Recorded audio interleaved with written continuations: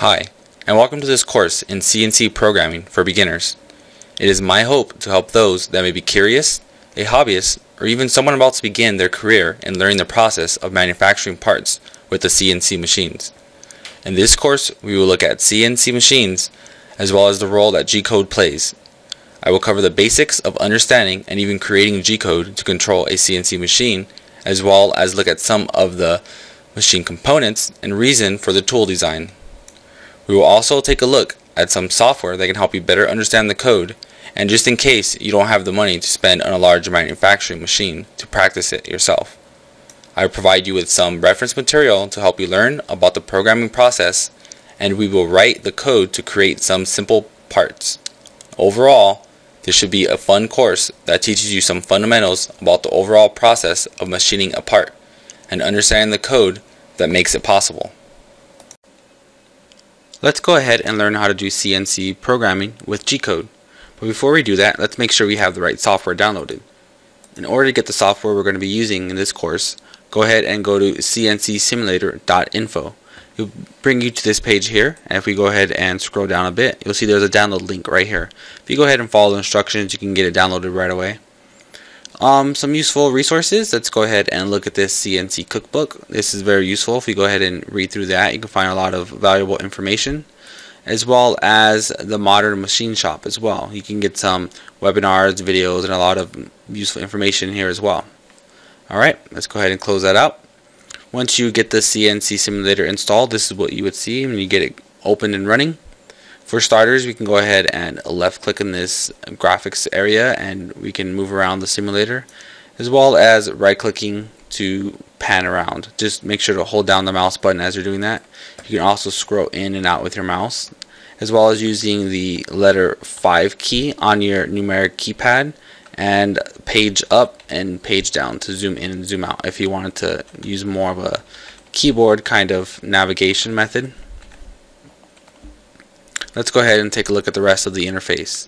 Starting from the top corner, we have this 3D, 2D, as well as a SimCam. We'll cover these a little more in detail in a bit. For now, let's just go ahead and leave it at 3D, because this is what we're going to kind of be looking at to see as we create our code over here on the right hand side, what it's actually doing to our parts. We have File to go ahead and save and open CNC code, as well as some options to edit, Simulate to play, stop, pause our actual simulation of the code. We can view a few things here, tools, settings we'll be going into as well, SimCam, and help. On the bottom left over here in this corner, we have a play, pause, stop, the same view tools that were up here under simulate. We also have these three icons here. This will go ahead and reset the view, which would be the same as if we press the 5 key. I would go ahead and reset your view. We also have this button here, which will go ahead and open up and you can select your machine. And we can also hide and show the editor over here on the right hand side. Now the editor over here is where we're going to be typing in our G code. We'll start out with something like G, and then you'll see this list of code, which is very helpful for us to start learning. We can do something like G0 for now. Also notice that there is highlighting for your code. We can click and select on the controller as well, and this will be how you're controlling a lot of the simulations in here, but right now we're not really going to touch that. We're going to focus mostly on the editor.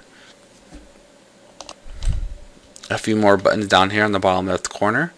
We have this icon here. If you go ahead and toggle that, it will show you various things that you can and cannot see, as well as transparency and the speed of which the simulation is being run.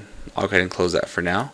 We also have this other icon right here. If we go ahead and click on that, it goes ahead and it kind of cuts through your part so you can see what it is that you're creating. We can do it from the top, from the right. We go ahead and cut in from the front and the back, just so you have a better view of what it is that you're creating. Go ahead and click that again to toggle it. This will be various position points, the X, the Y, the Z. We also have a feeder speed and a spindle speed as well. Alright, in the next course we'll go ahead and get started learning how to make some parts. Okay, let's talk a little bit about the physics of cutting tools and how they operate. So in the next section, when we look at how we design tools, we can understand why they're designed the way they are. For starters, let's go ahead and look at the speeds of the cutting tools themselves. I'll go ahead and grab a pin here. So let's just pretend this here is going to be our cutting tool. I'll go ahead and shade that in. And it's coming down on a flat surface here. This is supposed to be horizontal. Sorry for my bad drawing. Okay, so for starters, we have a rim speed, and that speed is the velocity of the cutting tool itself because of its rotation. So as it's moving around this way, like so, that will be the rim speed. I'll go ahead and choose a color here and draw this out, and we'll call that VR. This will be the tangent speed coming off as it's spinning. Secondly, we have a feed speed, and this is the speed of the tool as it's moving across the workpiece. So this would be basically the X and the Y speed as it's moving across cutting the piece. So I'll go ahead and grab another color for that, and that would be this direction here, and we'll call that VF for feed. Next, what we have is the true speed, and this is the speed of the resultant from the rim speed and the feed speed itself. So let's go ahead and choose another color and label that in, and that's basically going to be these two added, and they're going to be added kind of like vectors, if you remember. So we're going to kind of come across this way, come up, so the resultant will be something along the lines of here, VR. So these two speeds here affect the speed of the actual cutting tool itself. The rim speed will increase when the rotational speed increases, of course, and it will also increase when the spindle diameter of the tool increases as well. So a larger diameter tool will increase this speed overall. The feed speed will also just depend on the motor itself as it moves across the X and Y direction. Now let me go ahead and pan over to the side just a bit and find an empty space over here. Now let's talk a little bit about the angle that the tool penetrates the material that it's going to cut. So let me go ahead and grab another color here. Alright, that one should be good enough. So we have the tool as it comes down, kind of goes back a bit and goes up. It's going to be penetrating a small surface that's on the floor. Let me go ahead and change the color. And there are going to be three important angles here to look at. And as it's hitting this point here, this will be its contact point. These are the three angles that we're going to be looking at. This one here is going to be your alpha angle. Sorry if it's a poor alpha for some people. This is your beta, and this here will be your gamma. Now this angle here for alpha is known as your rake. This angle here for your beta is going to be your knife angle. The angle here for the gamma is going to be your relief. And here your beta is going to be determined by these two angles here. So your beta is going to equal 90 degrees minus your alpha and your gamma. So this angle here, your rake, which is also known as your alpha, this angle is very important for making sure you have a proper high quality cut. An optimal angle is largely determined by the material's hardness, of course. A larger rake angle also will result in a sharper cutting tool, but as it gets sharper, it will also be able to penetrate more easily, and that also makes the tool a little more fragile, because if it gets a lot more sharper, it's basically going to be thinner as a tool itself. On the other hand, if you make the angle smaller, then that reduces the ability of the tool to penetrate the material efficiently, but it also increases the strength of the cutting tool itself and reduces the wear on the tool. Now as for the relief angle, it's important to have an angle here to make sure that the tool itself doesn't rub against the surface that you're trying to cut on. And when this angle is too small, it's going to generate excess friction, and the resulting heat is going to help wear down the tool. A relief angle that's too large, on the other hand, will lead to a fragile cutting tool itself. So as this angle gets larger, this beta here is going to get smaller, so it's going to become a lot thinner for the tool itself. And again, if it's a lot thinner, it might be easier to snap. So again, the knife angle itself, it's going to affect the rate of the wear in two different ways. First, a larger knife angle will result in a stronger cutting material and have less wear. Secondly, the larger knife angle is going to conduct heat better, and the distributing heat over more of the material and carrying it away from the cutting tool will help reduce the wear and increase the life of the tool. But a smaller angle for the knife angle will make the cutting tool a lot more sharper and able to penetrate better. So it's a balancing act between having the strength and the penetrability of the tool itself. And another thing to look at, let's kind of create a top-down view of this here. So if this is my cutting tool coming straight down, if we're looking from there, I'll call this the top.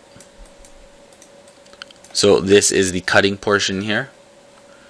So the cut is going to be this portion here, and this here will be the travel direction, which is this right here, travel. So it's coming this way and that's coming that way right there. So this angle here as it travels, as opposed to if it was normal, the tool would be slightly slanted a bit. Even though this is still the direction of travel, it's just kind of creating a little angle here. This is going to be called your oblique angle. So when the cutting tool is not perpendicular to the tool's direction of movement, that's going to be your oblique angle. Now these reduce the cutting stresses on the knife itself, and they also improve the tool life, and they reduce the edge chipping of the material and result in an overall higher quality of a cut. So you'll typically see these type of cuts with a oblique angle. Now let's go ahead and look at another picture really quick. If I pull this up, these are 3 different angles for the cutting tool here, and you can see we have an angle here, this angle here for the knife, and we have the relief. So depending on the angle for the rake will cause different chips. For example, this is just being displayed against a wood grain, for example. So if you want a larger angle here, we'll go ahead to be better for cutting across the grain, preferred for cutting with the grain if it's kind of moderate, and if it becomes very sharp, a small angle here, this is preferred for scraping. And again, this can be applied to various drills as well. As you can see, this would be the oblique angle that we were mentioning with the typical tool right here. So it applies to the same thing here. They also have a rake, a relief, and knife angle. So those 3 angles combined on here, they will have those angles on the very tip as it penetrates if you want this tool to plunge into a type of material, as well as on the sides of the material itself. Okay, let's go ahead and work on a part now. So we're going to go ahead and work on this simple part right here. You can find this part in your help files. I already attached it within the course, so you can go ahead and download it yourself. So what we need to do is we need to cut out this portion, go around this curve, come along here, and come down and around, and then drill these 4 consecutive holes right here. And what we need to do is come up with a code in order to tell the machine to do this. I'm going to go ahead and move this over to the side. You can keep yours open for reference as well. The first thing we need to do is to set up our units and to load the correct machine. Well, we can do that by going to Settings, and then going to Settings. Go ahead and wait a second for it to open up. Alright, so we need to make sure we check our units here. Right now we're currently going to be using millimeters for our units. Once you have everything okay with that, you can go ahead and select OK. Then we're going to go back to Settings again, and we're going to go to Inventory Browser. Then what we need to check is to make sure that we're working on My Milling Tools. And we're going to go set our tools, and right now I currently have the 2 that we're going to create already open. Right now you should see 0 here. And we're also going to go ahead and set the materials as well, but not in this area here. It's the mill workpieces we're going to be working on. So the first thing we need to do first is let's set up a part. You can go ahead and click the add, and we're going to create our new tool. You can go ahead and call this sample mill. And then the information we're going to put in here is going to be the diameter. We'll go ahead and let's pull that out since couldn't really see it too well. You pop that right back open. Okay, so we need the diameter of this mill to be 10 millimeters, and we can find that within our information in this little left area here, 10 millimeters. So we can go ahead and adjust that to 10 millimeters. We type in 10, and then we're going to give this a length of 50. And once you're done here, you'll go ahead and see a preview. You can go ahead and accept that and hit OK. For now, I'm going to go ahead and cancel that because I already have one created here. The next one we need to do is we need to create a drill. So let me go ahead and open this up again. So again, we need to drill these portions here, and these again are going to be 10 millimeters. So we're going to go ahead and go to add. We're going to go to pointed. We're going to go ahead and go to diameter. We're going to make that 10. The length will be 50. And the tip angle we are going to put to 80. Remember, we need to name this. So you can go ahead and call this sample drill. And then hit OK. For now I'm going to hit cancel because again I've already created this. So you should see your first tool. I called mine sample flat mill. We have a diameter of 10 and a length of 50. And remember, these are in millimeters. I'll go ahead and move over one more, and again a drill diameter, a tip angle, and a tool length. Next we're going to come over to mill pieces. We'll go ahead and put the size of 100 for X, 100 for Y, and we'll also put 25 for Z. Again, we'll leave everything else the same. We'll go ahead and hit OK once you have all those settings set up. And currently we haven't really seen any changes. That's because we're going to have to come over here to our editor and start working on the code. I'm going to go ahead and delete this G0 that I have set up from the previous video. Now for starters, I like to comment on everything, and it's very useful when you work on very large programs. In G code you may not really want to, but working in other coding languages you kind of learn to comment, so that way other people can read it and also help you out. So the first thing you want to do is go ahead and add a slash, so the code will kind of ignore this. Now first thing we need to do is add part to machine. So for us, we're going to go ahead and hit the $sign, and you'll see these various codes here we can add, and what we are looking for is we'll go ahead and type add regular part. If you hit space, it goes ahead and auto completes it, and I kind of want to see the syntax on that, so let's bring that back up. I'll go ahead and hit the $sign, add reg part. It's the first one here. So it says adds a workpiece from the registry.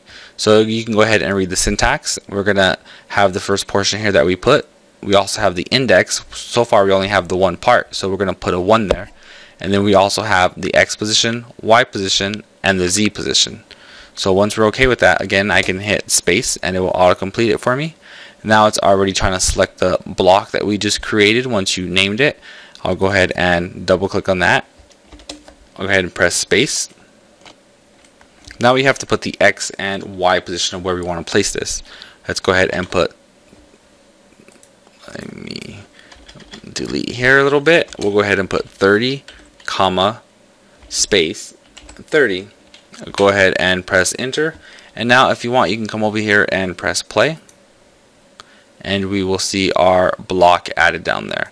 We can go ahead and move this around, zoom in, and there's our piece we're going to be working on. Pretty soon we're going to get this drill, we're going to bring it down in, put some holes, and we're going to create a designer along the outside. So now the next thing we need to do is we need to change this 0 origin point somewhere onto our block, so we have a reference point in our coding. So let's come back over here to the G code, and the way to do that is we can go ahead and hit G. Again, we see all these references.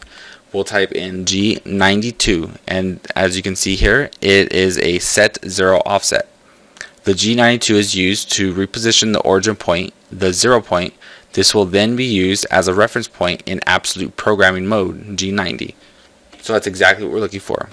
We'll go ahead and we'll set the position of this top point here. We're moving it from here over to here and then up in the Z direction. So we'll go ahead and put X30. Let me go ahead and use the keyboard over here. Y30, and then we'll put Z25. Again, you can go ahead and put caps or lowercase. I should probably put these as capitals, so I'm going to go ahead and keep everything similar so it's all uniform. And again, I'm going to go ahead and let's go ahead and comment all of our code so we know what we're doing. So that's going to go ahead and set the 0 point. Again, let's go ahead and push play. And you notice this 0 reference point was moved to the top of that block right there. Let's go ahead and go back to the code. Now the next thing we need to do is set up the tool and change it. So we'll go ahead and we'll comment that. Set tool and change, if I can go ahead and spell that correctly. So in order to change your tool, we'll use a T, and then that will go ahead and select the tool that we want to use. We'll go ahead and hit this T1. Now yours can be a different number than what I have here, but I'm going to go ahead and just double click that to accept it. I'll go ahead and press space, and we'll do M, and we will pick a 6. Don't worry too much if you don't know what all these codes are doing so far just yet. We're just working through a process, trying to get some codes down, and I have reference material for you to learn some of the codes, and we'll build again some different codes for different patterns we're going to look at, so we'll get more and more comfortable with what it is that we're doing. So this will be a exchange tool. We'll go ahead and accept that. Then what we need to do is we need to move the tool to the location where it's going to start to work at.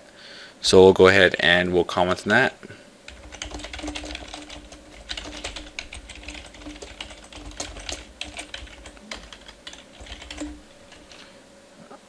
Let's see, I'll go ahead and drag this over a bit so you can see it, and I should have put all that in caps, but we'll keep it for now. Okay, so next thing we need to do is we'll go ahead and type G00. This will be a fast traverse, so reposition to a new location with high speed. We don't actually want to drill into this block with this speed. This is just to get into position as quickly as possible. So we'll go ahead and put G00, and then we're going to put the position where we want to put the drill at. So we're going to put X15, Y15, space Z2. I'll go ahead and hit enter. We'll comment for our next line, and what we need to do is we need to change the motion of tool, and then what it is we have to do is set feed and spindle. Don't worry too much about the feed and the spindle just yet. We'll cover that in a later course. Okay, so what we're going to start with is a G1. This will be a linear feed traverse. We're going to take it off the G00, which is the fastest. You don't want to be doing any of your drilling at the quickest speed possible. And then from there, we're going to go ahead and move the Z down by 5. And then we are going to set the feed, which is F250 for now. S will be 2000. And then what we have to do is this M3, we're going to specify the direction that we're going to be spinning. Right now we're going to put clockwise. I'll go ahead and double click to accept that. Let's go ahead and just hit play to see what happens here. As you can see, it's reading the code and it moved in position. So everything's looking okay so far. So next what we're going to do is I'll go ahead and comment again. We're going to move one direction in Y. So we're going to put the new coordinate. We want to move to Y70. I'll go ahead and hit play so we can see this again. And there's our first motion across that block there. Next what we need to do is I'll go ahead and comment. Set to arc motion, which this is actually an interpolated motion, which means it's going to be moving along an X and a Y axis at the same time. This first motion here was only along the Y, so the X position was kind of held fixed. So moving across an arc, you can guess, is going to be moving along the X and Y at the same time. Then what we need to do is specify the end point of the arc and the center of the arc as well.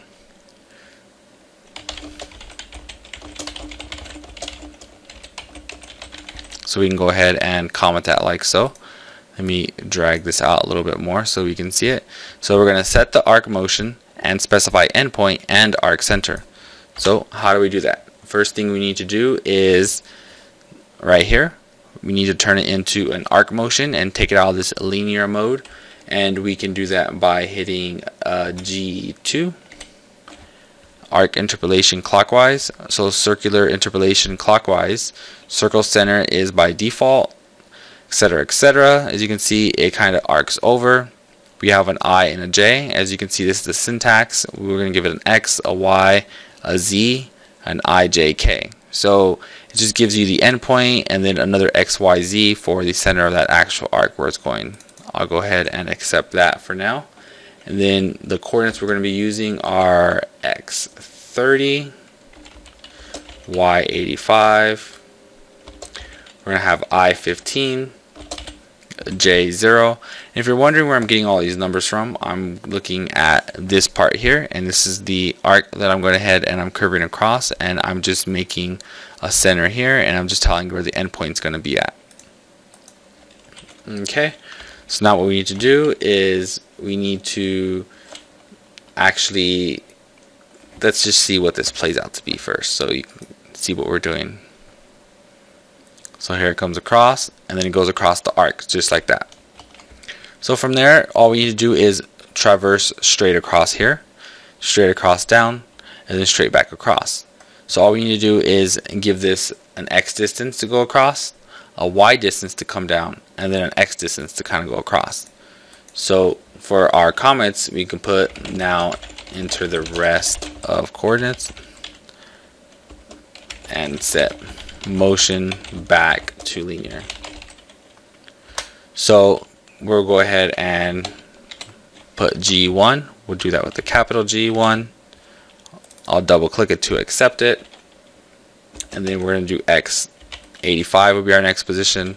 And now the rest of them I'm going to put on separate lines, Y15, X15, because each of these is going to be an individual movement, one movement, one movement, one movement. So it's going to read one block of code at a time, one line of code at a time.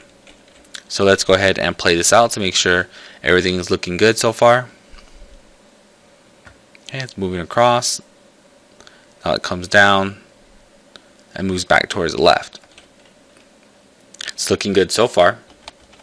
So now what we need to do is we need to drill our 4 holes. So in order to do that, we are going to have to move away from the part and then change to drill. So if you remember from up here, this is how we set our tools, and we changed it so we can start with the T. We'll go ahead and we'll pick that second tool there, and then we'll go ahead and hit M6. We'll go ahead and execute the tool change just like before, T1 M6. Now we're doing a T2 M6. So this is the G code here, and this is referred to as maybe an M code. So let's go ahead and play that out one more time.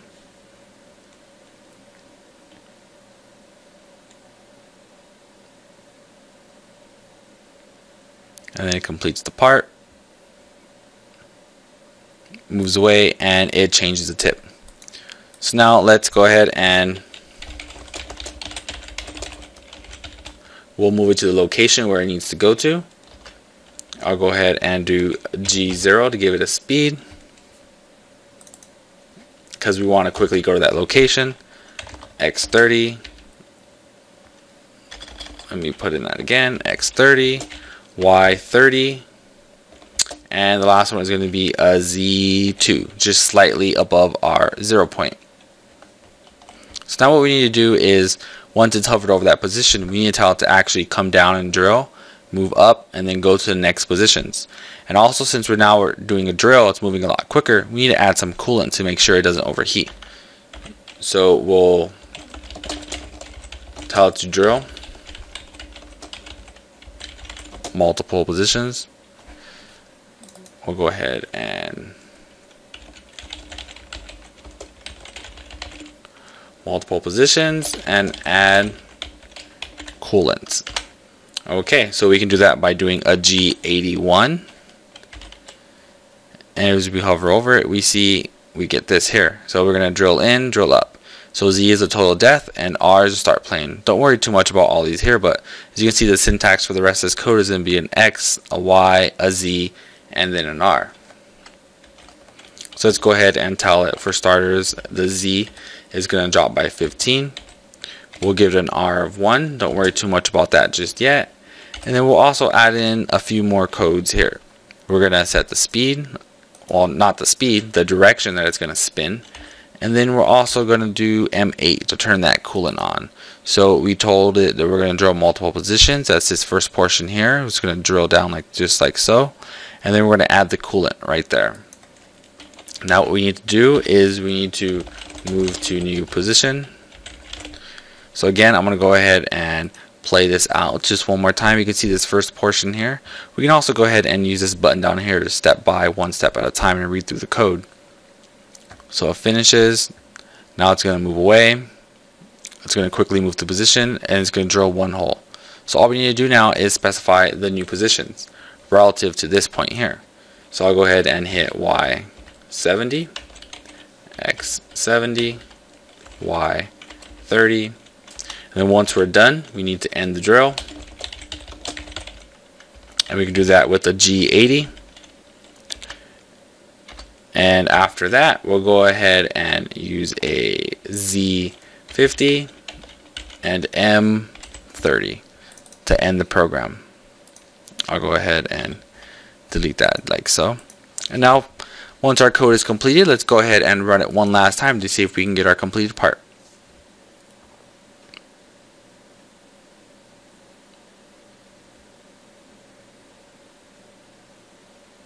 Now it moves away for the last 4 holes.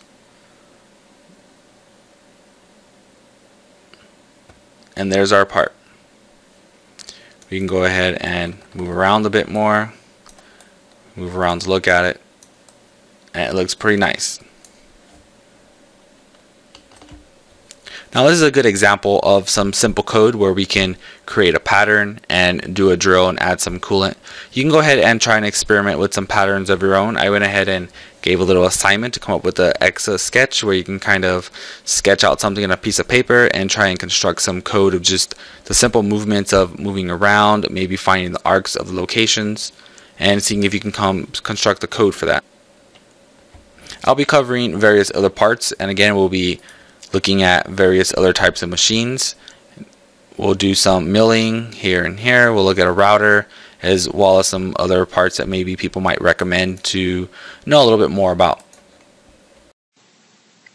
Let's take a second look at how to mill a part. So milling part 2. There's a few things we need to know before we start milling this time. Let's make sure we know the codes that we're going to be using. For starters, we have a T1, which is going to select the tool that we're going to create. Then we need to have an M06, which is basically a tool exchange. So first we're going to select the tool, and then we're going to tell the machine to actually change to that tool itself. When we get ready to start milling our part, we have to tell the drill or the tool to go to position very quickly. So we're going to give that a G0, which is a fast traverse to get into position quickly. After that, since our first cut is going to be a linear cut, we're going to turn to a G1, which is a linear traverse. So these are very typical that we're going to use, a G0 and a G1. Now for this design that we're going to work on, we're going to use a G92, which basically is going to move the origin of our coordinate system so that way we can work relative to a new position that's convenient for us. Some other things we need to set are the feed rate, the spindle, and the rotation. We can do this with an F, an S, and an M3 code. The F is going to be followed by a few numbers, such as an F200 that we're going to be using. The spindle speed we're going to be setting to 2,500. Don't worry about actually knowing these speeds just yet, because we'll cover that in another section. Just know that we will have to set the feed rate and the spindle, as well as the rotation of the tool we're going to be using. Two more important things to note are the G2 code, which is to spin clockwise instead of a linear motion, and a G3, which is to go counterclockwise. So let's go ahead and take a look at the part that we're going to be working on. This is what we're going to try and create. It's going to be a 5x5 block, all these dimensions are in radius, are in an inch.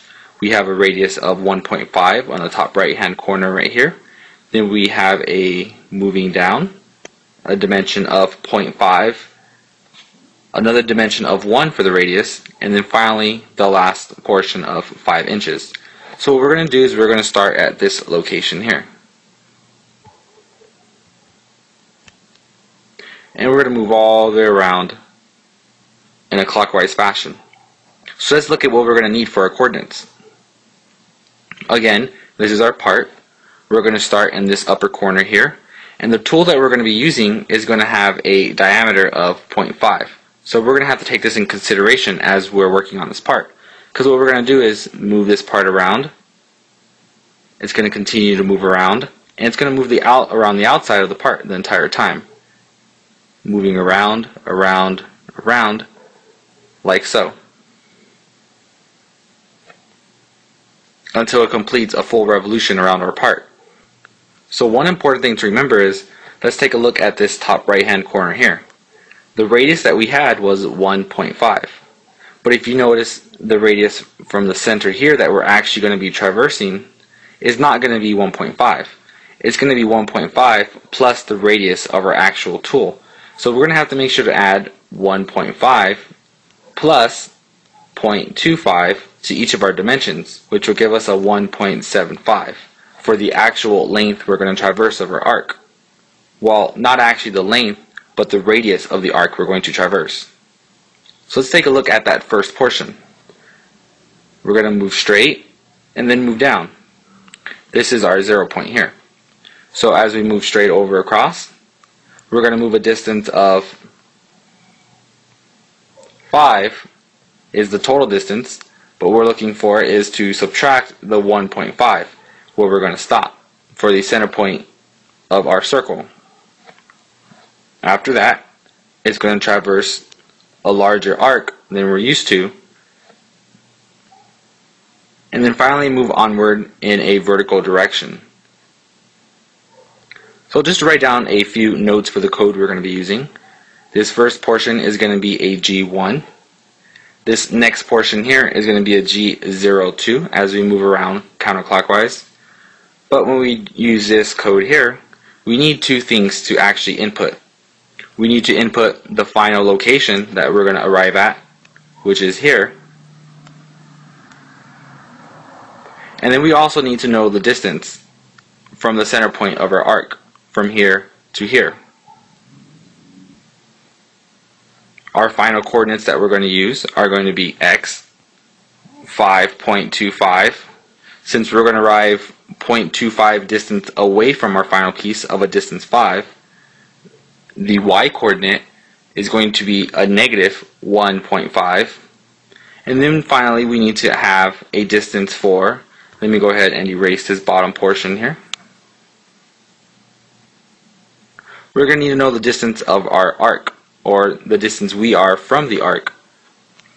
So notice in our x direction we have a 0 distance, so we label that with an I. I will be a 0. Notice this is a capital I. Next we're going to use a j for the distance we are in the y direction. Now remember, the distance we are is actually a negative portion because we're going to move down instead of up. So we have to make sure to add that negative sign. And that's going to be the 1.5 plus the distance of the radius of the circle. So we're going to erase the 0.5 and we're going to place a 7.5. So that will be how we traverse around this section here with a G02 for our motion. And this is what we're looking for right here. Let's go ahead and move on. So far we traveled straight across and we moved down from here. Now we need to continue from this point and move down to the point of our next arc. Remember, this radius here was a 0.5 R. I'll leave it R for radius. All these are in inches. And we need to traverse all the way down to this location here. So we need to make sure to turn the tool into a linear motion again. We'll do that with a G01 or a G1 will be the same. I'll make sure to fix my G so you know it's not a 6. That will be a G. Remember, to find the last coordinate here, we are moving all the way down to part 5, moving up a distance of 0.5, but we're keeping track of the center of our tool. So the center of our tool will arrive here in the circle with the radius of 0.25. So we're going to actually move down to a coordinate of y, negative 4.75. And then moving on to the next portion. So far we moved straight, we moved down here, and now we're at this location here. We need to move inward around this arc, all the way down to the final position here, so we can continue on moving. First, we need to specify the rotation we're going to be doing, so get out of linear mode, which is a G03, and then we need the final X, the final Y, and we need an I and a J for our next coordinates. So remember, this X and Y is going to be the final location here that we're going to be moving to, and the I and J here is going to be the distance from here to the center of our arc. So basically this point here, and it extends to there. That's the arc we're going to be sweeping. Notice it's smaller than the actual arc of our piece, and above, the arc that we traversed was actually larger than our actual piece. So our final X is going to be 4.75. Remember to keep in accordance to our radius we're using for our tool. Our Y is going to be a negative 5.25. Our I is going to be a 0.25. And our J is going to be a negative 0.75. Once we're done with that, we need to go back into our linear motion. So again, we've moved straight, we've traversed around this corner, we've come down, we've traversed again, and now we're at this location needing to move over towards the left. First thing we need to do is go back into linear mode, a G1, and then specify the distance that we're going to be moving to, or the location, which is going to be simply an X1, will be right below the Y coordinate. Or I should say, the Y coordinate is not going to change for this motion here. So we're only dictating the X coordinate of motion. After that, just like before, we moved across, moved down, move around, moved over here, and now we need to do the final piece here, which again is another rotation. Now we specify that with the G02. So we have a rotation. We need an X, a Y, an I, and a J. I'll go ahead and box those. Again, the X and Y is going to be the final position. The I and J is going to be the distance to the arc that we're going to be moving around. This distance here and here. So here's the value we're going to be using. This is going to be our final position as well as the arc moving around. And actually, I identified the wrong location. This location is going to be the final location here that we're going to be using. You can go ahead and erase this portion here. This will appear in the top right hand corner is where we're going to end at. And finally, the last bits of code we're going to use are to turn it back into linear mode, and we're going to reset to the position of Y.25 without moving along the X axis. Once we're done, we'll go ahead and go back to G0, and we will disengage from our part and move upward with a Z2. Now let's go ahead and actually input this code and see what it looks like. Let's take a look at the code we just developed. This is what you should end up with right here on this right hand side. Before we do that, let's make sure to open up our CNC Simulator Pro. Let's go to settings, check the settings, make sure that we are in inches here. Go ahead and select OK. You can select this item here, open up machine, make sure we're using the milling center here. We're not using these other ones just yet. I'll hit cancel, go ahead and go to settings again, open up inventory browser, and we got to set up our tool. The tool we're going to be using for this one is a mill diameter of 0.5 and a tool length of 2.5. You can go ahead and add a new one. We're using this flat tool here. The diameter and the length we have to specify. Cancel. If you have more tools, don't worry, just go ahead and add it. And remember, for me, since I have one, I'm going to be placing a T1. You may be placing a different number after that. Our mill piece is going to be a 5 by 5 by 2. I went ahead and just named my block 5 by 5. You can add another block if you already have a different one inserted. I'll go ahead and cancel this out. First thing we need to do is to place our block down. So we can do that with this $ and or add regular part 1 and then 1 1. The first one is specifying the piece we're laying down, and then the next two are the coordinates we're going to be placing at. So the first thing we need to do is to select the tool and change it that we talked about. So that's going to be with a T1 and a M06. We're going to set up the origin to the top left of our part so that way we have a point to reference as we're moving around in a clockwise fashion. Then we need to set the motion of our actual tool to quickly get into position. So we're going to do that with a G0, move into position, and then drop down. Make sure this Z isn't placed right here because then it's going to have a diagonal motion. We just want to move into position above it and then drop down. Then for the first time before we start cutting, we need to give it a feed rate and a spindle speed as well as a direction of rotation and tell it to be in linear motion. Then we specify the first linear motion is going to be to X 3.5. Move down just a bit. After that, we are now moving in a clockwise fashion on the top right hand corner. So we're going to specify the end point, which is this X and Y coordinate, and then the arc distance, where the distance our tool actually is from the center of the arc that we're going to be traversing.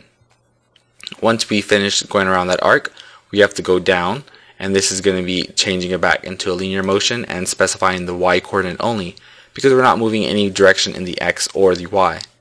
Then we're going to be moving again in a counterclockwise fashion, so towards our position, towards the left and down. So this is going to be the X and Y coordinate where we're going to end at, as well as our distance from the center of the arc we're going to traverse. Back into linear motion to move across the bottom of our piece. Back into a counterclockwise motion to do the bottom left piece that we have, as well as finishing off our motion moving straight up to our final Y position that we started with up here. After that, I went ahead and placed a G0 to tell it to quickly move away from our part, and this M02 is to end the program. You can go ahead and type in all this code yourself.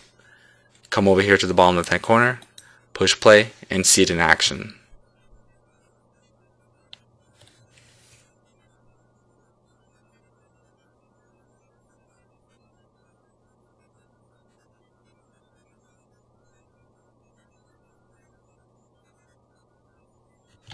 And there's our second part that we milled.